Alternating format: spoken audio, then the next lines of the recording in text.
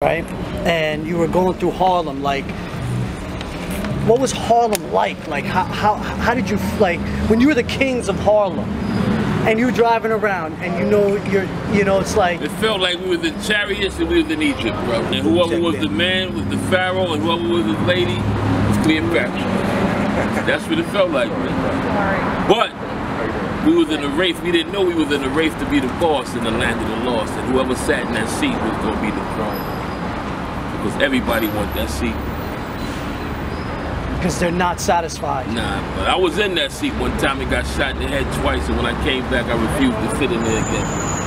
I try to warn people, don't fuck with that chair, bro. There's no code. That Tony Montana chair, nah, that one that he sat in, don't fuck with that. That's real. You know, but a lot of fools are acting like they in those chairs, but they know that's not it because it's a part of genocide.